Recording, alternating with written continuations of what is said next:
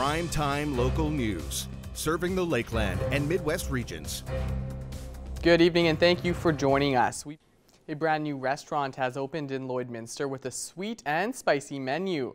Korean breakfast restaurant Toast is now open for business in the border city. After opening on June 29th, Toast is looking to bring a fresh, new taste to the local scene. I wanted to do is more authentic, like a Korean style, because I know Lloyd's a small town, like not like Edmonton or a big city. There's not much choice of Asian choices, and then I really wanted to put some Korean taste in it. With a variety of different options, Lim hopes to find success through local taste buds. I need a local support for sure. So if you swing by during the 17th highway and if you would like to try some Korean taste, just come and hop by, swing by. Toast is open Tuesday to Friday from 7 to 3 and on the weekend from 10 to 2. Those interested in giving fishing a try might want to cast a line this weekend as it's the 34th annual free fishing weekend. Saskatchewan residents and visitors are able to fish without having to buy an angling license on any public water open to sport fishing in the province, excluding national parks. The annual event is intended to promote angling in the province and runs from the 9th until the 10th.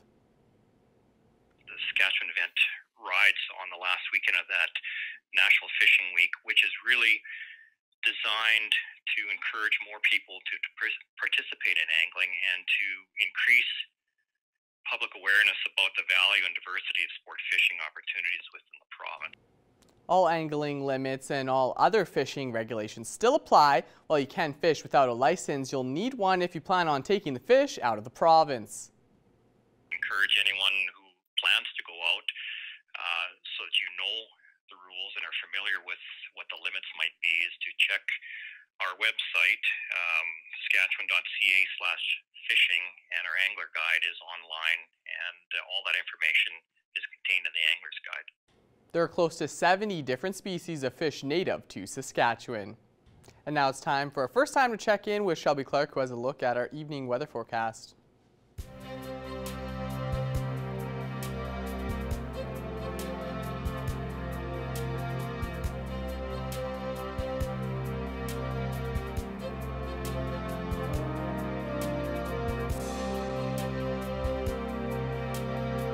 Thank you so much, Mr. Jason Mackey. Now taking a first look at your weather forecast here in the border city, sitting at 22. So we are looking at a warmer day today. We're feeling that sunshine throughout the day as well. So we are seeing that peak behind those clouds, and we are seeing a much more beautiful day, although we will be expecting to see that chance of some precipitation a little bit later on in the evening. Hopefully everybody is still enjoying their day, though, and having some nice outdoor activities planned right now, because we are seeing some quite warm conditions.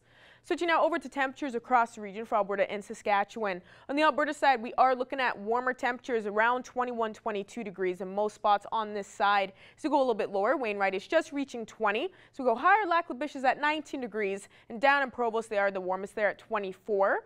Switching now to our Saskatchewan side, they are looking slightly warmer as well, kind of matching with us on the Alberta side. Isle Cross is definitely looking the warmest with 25. 24 in both Green Lake and down in Macklin, while it's 23 degrees in both Meadow Lake, Pearson, and as well down in North Battleford. And it is 22 in St. Walburg, matching with us here in the border city, and 20 down in Maidstone.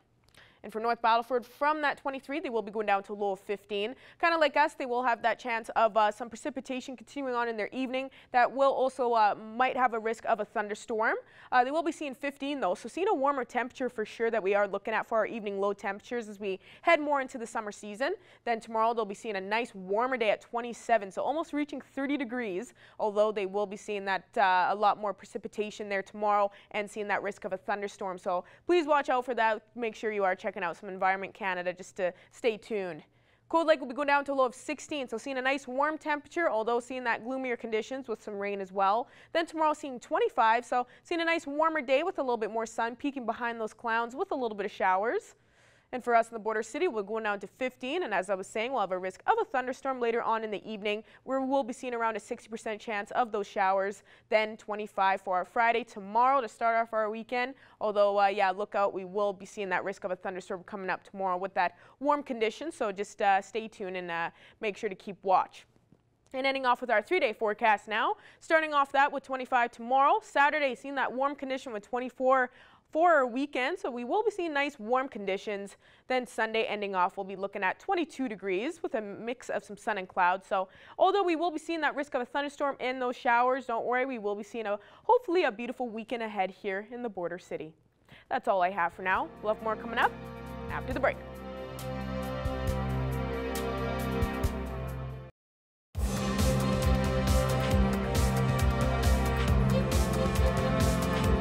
While the CPCA takes a short pause, that doesn't mean the drivers get a break. Our Thomas Wildman has more. Two of the biggest events in chuck wagon racing are going to be taking place over the next 2 weeks. And so we have Greg Buchanan here, the voice of the CPCA, talk to us about these two events, the North American Chuck Wagon Racing Championships and the Calgary Stampede Chuck Wagon Races.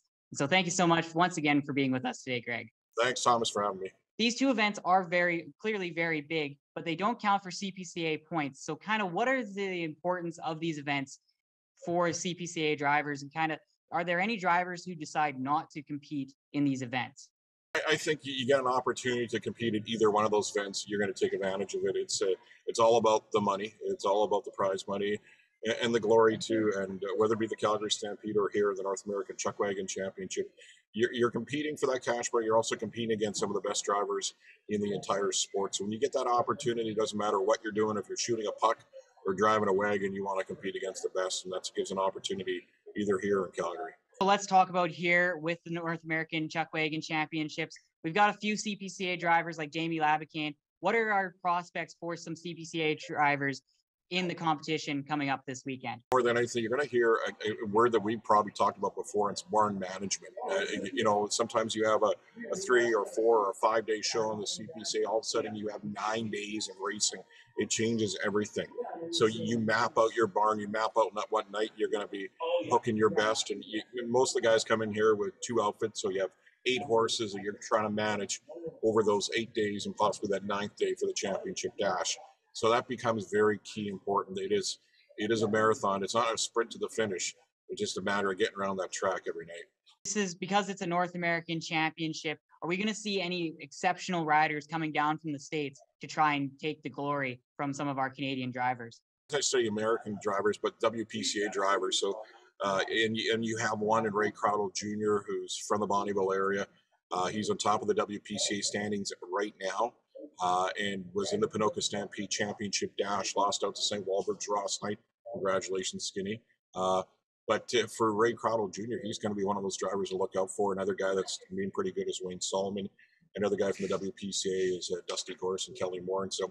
And then you bring in Chance Fladd too. So there is a opportunity for a lot of those WPCA drivers to come in here, the NACC, and compete and then to win. And Ray Crowdle Jr. is probably right at the top of that list. Let's change gears over to the Calgary Stampede. There's a few CPCA drivers that are going to be competing. Kind of what are their prospects and chances at this prestigious worldwide event? All starts and ends with Todd Baptiste. I don't want to count the other 3 drivers out, and that's Dallas Dick, Danny Ringett, and Chris Flanagan. But the last time Todd Baptiste was on a Calgary Stampede track was prior to COVID, and on that track he was in the championship dash. And he finished second to Logan Gore. So that has eaten Todd Baptiste alive since 2019. That's the reason why he's there. He's looking for redemption. Todd has had a good, solid season in the CPCA. He hasn't shut out the lights, but at the same time, he's pacing to get ready for those 10 days of the Calgary Stampede. It begins tomorrow night. And look for Todd Baptiste. We have a very deep barn that he's going to make it all the way to that at least semifinal Saturday. Of course, we do have some more events in the CPCA coming up. What are the standings looking like right now, Greg? And kind of who is going to try and run away with this? As it's very tight right now. And which drivers are going to look good coming out of this big championship weekdays? No points on the line for either association, the CPC or WPC, over the next 2 weeks with the Calgary Stampede and the NACC. So I think more than anything, I don't know if there's going to be one driver that pulls away because it's so tight right now from 1 to 6 to 7. Logan Gorse is still on top of the standings, but, not that far behind is a Jamie Labicane, a Luke Trenier too. And Luke has won everything there is to win. So I wouldn't be surprised. We'll see how tight the standings are when we're back here on that Wednesday in August to kick off the new Lloydminster Nissan CPCA final. So it wouldn't surprise me at all that the standings pretty well stay as they are, maybe a little bit juggling back and forth, but it's going to be tight right down to the end. We certainly like to see a tight finish to the CPCA races. And of course, we look forward to the finals that will be here in Lloydminster. Thank you once again for being with us, Greg, and have yourself a great day. Thanks a lot, Thomas. The Lakeland Wrestlers men's soccer clubs are less than 8 weeks away from kicking off their upcoming soccer season, with training camp taking place next month. Our Adil Ahmed has the details. I'm very pleased to be joined by the men's soccer coach for the Lakeland College Wrestlers, Kevin Wagner. Kevin, thank you so much for coming on and chatting with me today. Thanks for reaching out and having me on. Certainly. Well, it's obviously been a bit of a busy off season for your club. Maybe just talk to me about some of the recruits that you have brought in for the upcoming season here. Yeah, we've got a nice mix of actually recruiting across all the provinces. So what we're looking for is kind of a player that wants to be involved with the program, not just come in for a few months and play some ball and maybe some school. We're trying to develop programming. So I think we've done a nice job at filling the void of having a combination of good people, good athletes, and with goals academically as well. Another thing I also wanted to talk about with you, Kevin, is the Wrestlers soccer and basketball duo camp that's kicking off on July 11th to the 14th. Just talk to me a little bit about what was the purpose behind setting up that duo camp and just, the purpose behind it in general. We've had the duo basketball soccer camp now for 4 or 5 years. We did run it through COVID as well. Coach King and myself see a lot of, we're fairly like-minded in a number of different areas. And this is a camp for young kids.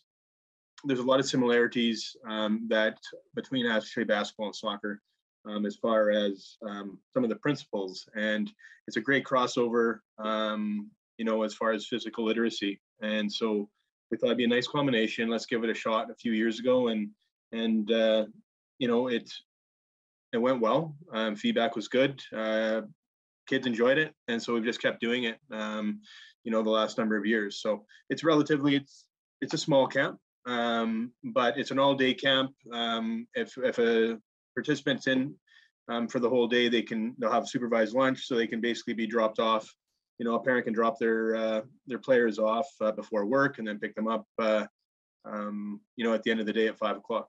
Certainly. Well, obviously, you guys had a really good year last year, but you're neck and neck there with Nate. But obviously, you didn't get the result that you wanted there in the playoffs. Just tell me a little bit about the expectations that you have as coach for your club for the upcoming season here with the roster that you have assembled so far. Just to continue to where we had left off. Every program is going to have a turnover of players, so we have to make sure that we still have enough of a core, which we think we do, to show depth on the pitch, but also leadership off the pitch, on the pitch, and then that the recruits that we've brought in can get opportunity to play, compete, and either get starting minutes and whatnot. As far as results, every season, it's simple. How you end up getting nationally ranked, how you end up winning provincials, how you end up doing well in nationals is winning games. It's too early to tell if that's going to happen because we've got 15 rookies within our program. So we've got to teach about a couple years of work within 5 weeks, and then give ourselves the best chances possible for opening weekend on September 7th or September 6th. Certainly. Well, unfortunately, that is all the time that we do have for this interview. Kevin, I just want to say again, thank you so much for coming on, talking to me about some soccer, and best of luck on your team in next season here. Of course, no problem. Thank you. And now it's time to check in once again with Shelby Clark, who has an extended look at our evening weather forecast.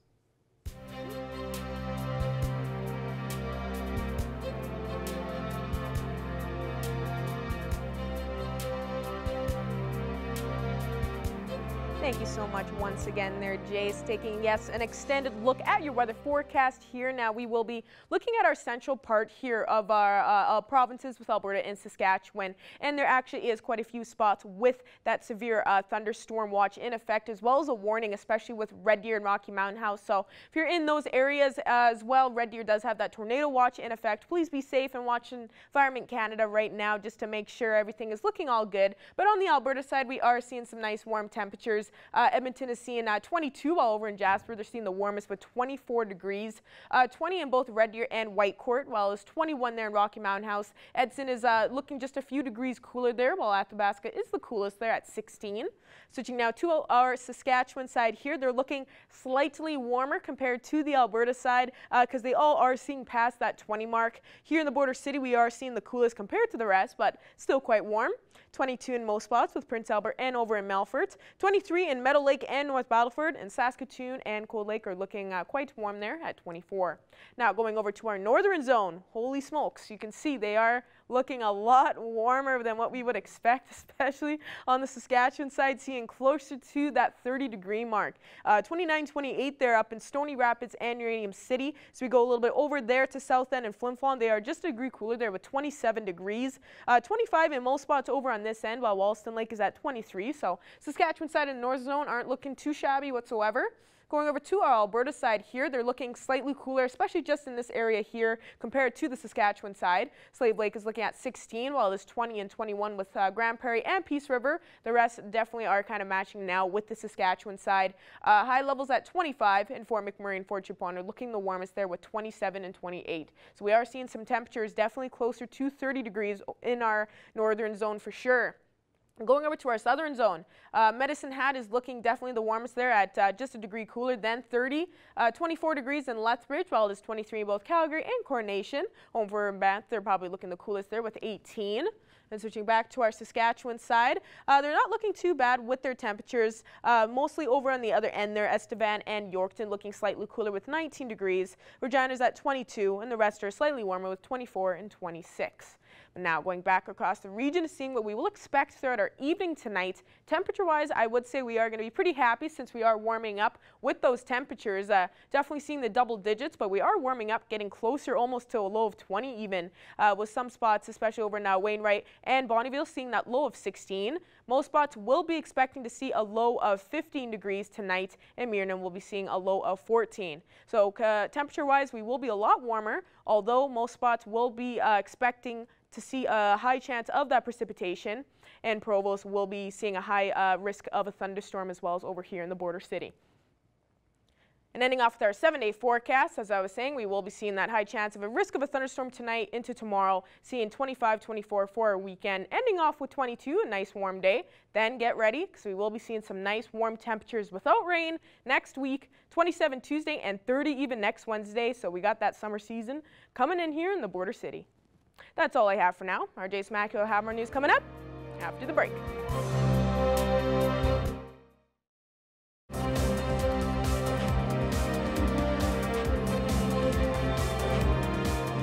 Joining us today for Primetime Local News is Sierra Bennett with Startup Lloydminster. Thank you so much for taking the time to speak with us today, Sierra. Thank you so much for having me. It's my pleasure. Of course, happy to be able to have you on here. Now, Startup Lloydminster will be hosting a summer-themed pop-up retail event. Now, this seems pretty interesting. I've been seeing a lot of posts about this on Facebook and whatnot. So what exactly is this event all about? So our pop-up retail event, you can almost think of it like a little mini market. And so what we try and do is get a few local business owners in here as vendors. And we just get the word out there for them, help them kind of get their name out there. And because Startup is all about growing local businesses, helping out entrepreneurs. We're a nonprofit that helps out entrepreneurs in Lloydminster. And yeah, it's just kind of giving business owners and entrepreneurs the opportunity to test out a retail presence for their business without the commitment of a permanent storefront. And then it also allows them to get into our space and explore all the services and resources that Startup provides. Now, for this summer-themed event, is this an annual event that Startup Lloydminster has each year, or is this kind of the first one? Well, we have had I think three. We've had 3 pop-up retails in the past couple months, and they've actually done very well. And so now we have 2 more planned for the summer. We have this one coming on Saturday, and then we also have another one on August 6th. For people wanting to find some more information on it, is there a place online that they can look for this Saturday? You can always look at our social medias. Those are always very up to date. Our Facebook and Instagram, especially, just Startup Lloyd. And then we also have a website, startuployd.com, and under upcoming events, there's our calendar. And then if you just click on pop-up retail on the calendar, it gives you all the information right there. And how would you say that support has been so far for the upcoming event coming up this Saturday of seeing the response and, for previous pop-up events that Startup Lloydminster has been having that you were saying? Yeah, we've been seeing quite a few people come in every single time. It is summer, so people are busy and stuff. But yeah, we've actually had some pretty good turnouts in the past, so hoping for another one. With having a few of these so far, why would you say it is important for Startup Lloydminster to have this for local businesses here in the community? Well, startup is all about supporting the little guys, right? Helping people grow their business. And there's lots of hidden gems out there that people don't really know about. So places and markets and pop-up retail, all that kind of stuff, it really just gives people the opportunity to get themselves out there with their business and spread the word, get their name out there. It helps out a lot. And for people coming to check this out on Saturday, can you say what they can all kind of expect at this pop-up event? Yeah, so pop-up retail, it's located at our office, located right behind Panago Pizza and Pet Pad. And typically we have a few tables set up in our office space, in our collision space. And then, yeah, it's honestly just almost like a farmer's market or a trade show, just a smaller version of it. And yeah, all the vendors are all set up with their products or their services. And yeah, you just get to come in, browse around, and shop. And along with the support, how have you been seeing for the vendors so far? Have you been seeing a good response and lots of strong support from how many vendors you get for each of these events? And for people that are kind of interested in becoming a vendor, how can they register? Yeah, we have a few. We have, I believe, 3 at the moment, but there's still time to register if anyone's wanting to. They can register through our website. Just at there's a tab on our website on startuployd.com where it's the registration form. And then, or they could just give me an email. Just shoot me an email, sierra@startuployd.com. Is there any more you want to add on for these events that I may have missed out on, you want to let people know about?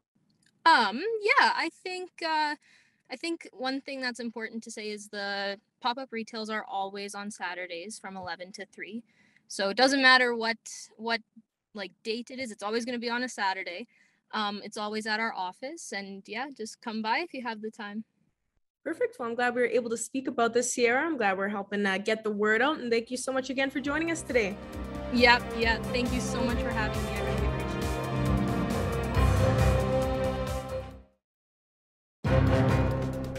it. Furniture set and design supplied by Furniture Gallery and Furniture House, downtown Lloydminster.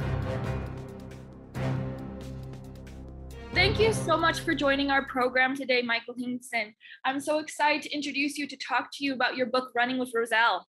So what inspired you to write this story? In 2001, on September 11th, was the Mid-Atlantic Region Sales Manager for Quantum Corporation, which is a Fortune 500 company that manufactured products that would allow people to back up their data over a network. And that was especially important in the New York area, where every Wall Street firm was required by the Security and Exchange Commission to keep all of their data for at least 7 years and to keep it off-site. So we made the products to do that. Anyway, we were going to be training some people as to how to sell our products. And I and my guide dog, Roselle, were in our office, which was on the 78th floor of Tower 1 of the World Trade Center on that day. The terrorists attacked and we escaped and became pretty visible because the media learned about my story. And so I then began to travel and speak and talk about what happened, why it happened, lessons that we should learn from September 11th, talk about teamwork and trust, and the human-animal bond. Roselle was my 5th guide dog. And in 2002, it was suggested that I should write a book about our story and our history. And the first book we wrote was published by Thomas Nelson Publishing, which is now part of HarperCollins. That book was published in 2011. It was called Thunderdog, the story of a blind man, his guide dog, and the triumph of trust. I really thought about, with my colleague who helped me write that book, Susie Flory, what we should do maybe to introduce Roselle to kids, to children, to youth. And so 2 years later, working with another writer who was more expert in writing children's book, we decided to write Running with Roselle. And the story was not really so much about the World Trade Center, but rather it was a little bit more about our lives growing up. Me as a blind youth growing up, Roselle when she was born at Guide Dogs for the Blind, and in learning how to be a guide dog, first by living in a family's home for a year and then coming back and doing the advanced work of learning to be a guide dog.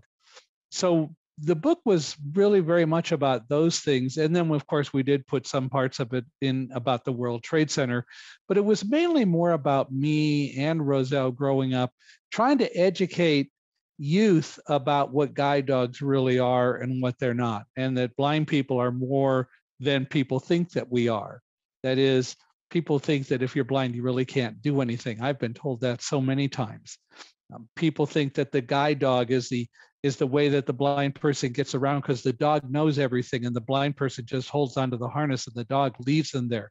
That is so totally incorrect, because the dog's job is only to make sure that we walk safe. It's still my job to know where to go and how to get there. Roselle and I formed our team in November of 1999 when I went to Guide Dogs for the Blind and received her, and we bonded and found that we could work together, and everything kind of went from there. So that's really where the book came from. What do you want readers to take away from the book? Blind people are as normal as sighted people, that blind people can do the same things that sighted people can. It's just that we may use different tools to accomplish the same tasks that people who can see perform. I use a guide dog to make sure that I walk safely. Sometimes I use a white cane, but I use these tools to navigate, to walk around. I still need to be the one to know where I want to go and how to get there. How do I do that? Well, how do you do that as a sighted person? There's a lot of ways that we get information. And so I have skills that have taught me about being self-aware and being aware of my surroundings. And I use tools that give me the information I need to know when I'm walking down the street, where I am, and so on. A lot of listening. I also use a GPS system that talks, or an iPhone with apps on it that give me the information that you get from an iPhone with apps on it, or from an Android phone. The dog's job is to make sure that we walk safely and don't fall off curbs and don't bump into things and so on. The dog expects my commands, and the dog is only confident when it's getting my commands given in a confident voice. And so I want people to understand that we're just using different tools to do the same things that they do. And the tools that we use are just as good and are just as equal, and allow us to have the same equal life that other people do. Blind people have the same right to live in the world as sighted people, and we shouldn't be viewed as less simply because we don't see. Because in reality, every sighted person has the disability that you require light to get around and do things. When the light bulb was invented, it was invented so that you could get around in the dark. Your disability is just as significant, or not, as my blindness happens to be. We all have gifts, and we shouldn't be viewed as less just because our gifts are used in a different way, perhaps, than others are used. Thank you so much again for talking with me about this very important subject. My pleasure. We're glad to help. And if people want to buy either of the books, they are available wherever books are sold. Ending off, we'll take another quick look at your 7-day forecast. We will be seeing that risk of a thunderstorm throughout the evening tonight, and seeing that through the day tomorrow. So just be prepared. Saturday we'll see a warm day as well with 24, 22 on Sunday. So seeing nice temperatures for the weekend. Then next week we will be seeing that warm streak continue on. We'll be seeing 23 Monday. We won't be seeing as much precipitation as well. So a nice little break from those wet conditions. And then even reaching 30 degrees with 27 next Tuesday and 30 next Wednesday. So get ready, because we're going to be seeing a beautiful week coming up. Awesome. Thanks for that, Shelby. Love to see those warm temperatures finally coming here to the border city. That's all the time we have for our first hour of primetime local news. Our second hour continues next.